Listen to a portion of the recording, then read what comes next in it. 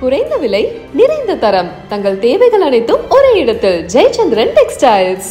Children and to all those around us unfailingly, we are the ones who teach courage, the ones who teach love. It is us who understand forgiveness and us who know how to fight fearlessly in the face of adversity. We are the workforce powering our nation forward, and we are the millions of young women aspiring towards a better future. We know how to rise from the darkest night to claim a new dawn. We have a light within each one of us that is capable of shining brighter than the sun, but that light has never been allowed the freedom and joy to shine in its fullness. It was almost 100 years ago that Tandai Periyar asked, "Peniyen Adimayanal, why were women enslaved?" Then he answered this question in a series of revolutionary essays in which he wrote about the economic and social enslavement of women. It was he who laid the foundation for the empowerment of women in Tamil Nadu, which Thiru Annadurai and Thiru Karunanidhi carried forward. My sisters, this empowered you, the women of Tamil Nadu, to show the way of emancipation and progress to the rest of India. Yet across our nation, beneath the surface of progress, we are still struggling with the harsh reality of an entrenched patriarchy that ensures the systemic oppression of women. In fact, almost a century after Tandai Periyar's essays were published, that same question looms large before us. Peniyen Adimayai Irekiral. Why are women still enslaved? And although I do not have the stature nor the experience and the wisdom of Tandai Periyar, my answer is this. I am a woman. We have been taught generation after generation after generation to cede our power to others. We have been taught to talk softly. We have been taught to step aside, to be ashamed of honoring our essence, to take care of everyone else before we show compassion towards ourselves.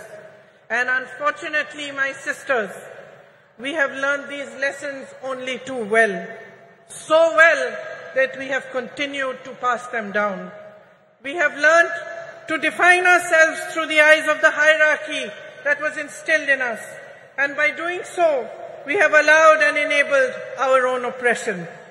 We ourselves have forgotten that the root of discrimination of any kind, whether it is based on color, creed, caste, or gender, is an inability to honor the truth that equality and personal dignity are neither a privilege nor a gift, but a natural endowment of life. Today, there is much talk about empowerment, as every political party begins to realize that women can become a formidable collective force that shapes our nation's future. But they still look towards us with greed. Greed for votes and the greed to capture our power and use it to keep us down. On your behalf today, my sisters, I demand more. I demand that we own our power. On your behalf, I demand the immediate implementation of the Women's Reservation Bill. We, the women of India, have no more time to waste. It is our right to be counted in the political process. I demand that our worth is valued and respected as a political instrument for our own empowerment. I demand that we put an end to the glorification of our tolerance for injustices which are committed against us day after day after day. I demand the rejection of any system, societal, religious or political, which thrives on our oppression and forces us to collude with it. Every woman holds the right to express and embody her own power, and she should be free to exercise it. You are the essence of humanity. Each one of you, standing exactly where you are today, have the power to change your lives, but only if you deeply understand the unbridled potential of your sisterhood. Only if you see in each other the great value of coming together, of helping and holding each other and rising in solidarity with one another. My sisters, nothing can hold back the power of women when we stand as one. We are half the population of this country, half, no less. It is for us to set the barriers of caste, religion, state, language, and society aside. It is for us to recognize ourselves first and foremost as sisters who can unify into an unstoppable momentum for change. Today, as we stand here to commemorate Thirukarunanidhi ji, a leader who understood the power of women, let us awaken to a new dawn. Let us create our own destiny. Thank you. Jai Hind.